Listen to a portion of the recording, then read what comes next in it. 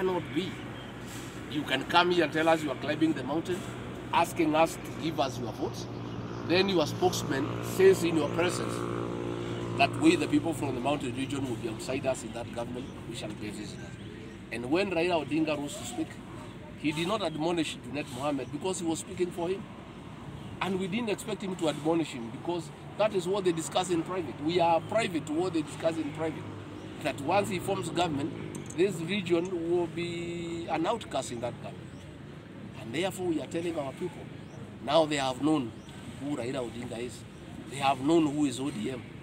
Anybody now who comes here to tell us to vote for Raila Odinga, must tell us, you know, how they want us to fit in a government that already the man who wants to be president and his people are telling us that that government is for Nyanza and we are outsiders and will be visitors in that government. And we want to challenge Mutahi Kagwe. We don't understand what kind of a leader he is from this region. How can he stand when he is being lectured like a child by Junet Mohammed, being told that we shall be outsiders in the Raila government? And then when he rises to speak, instead of telling Junet Mohammed he is out of order and asking Raila Odinga to correct the statement, he goes ahead to say that the people of this area should vote for Raila Odinga. No, Mutahi Kagwe has a lot of explanation to do when he comes here. He will tell us, you know, why he took that position when he was being lectured like a child in front of everybody else. So I want to say, we have noted the statement by Junet Mohammed in Raila's presence, with his blessings, that we shall be outsiders in a possible Raila government, and that is why we shall make sure it will never happen. With our vote here, over 7 million votes, we will make sure that Raila Odinga will never see the presidency. Because it cannot be. He is threatening us even before he forms government that we shall be outsiders in his possible government.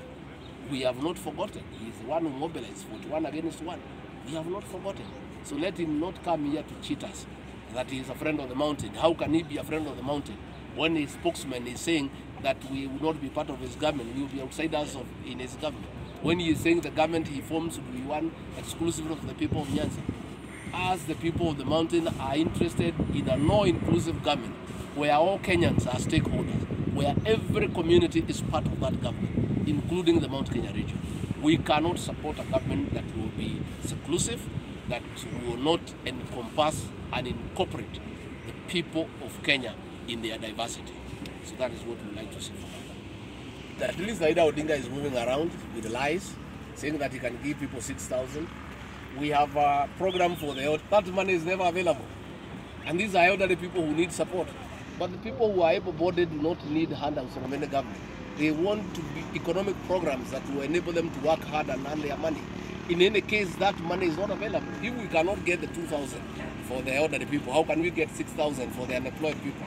What we want is somebody who will create employment for the young people to work for their money and work hard. At least he's trying to go around. The other fellows are waiting for Uhuru Kenyatta to endorse them. This is Mr. Endorse Me. You know, they are just waiting, sitting pretty, waiting to be endorsed. Had we, the people of William Ruto, waited for Uhuru Kenyatta to endorse us, we would be in problems now. But we went out to talk to the people of Kenya. In any case, this election will be decided by Kenyans, by voters. You must go and talk to them. They are very happy to go to Safari Park and talk to the billionaires. They think those billionaires can make them president. They think that Uhuru Kenyatta can make them president from Satan. It's not possible. They must come out and go and look for vote if they are interested in this election. But I don't think they are interested. I think they are waiting for President Uhuru Kenyatta to endorse them. I wish them luck.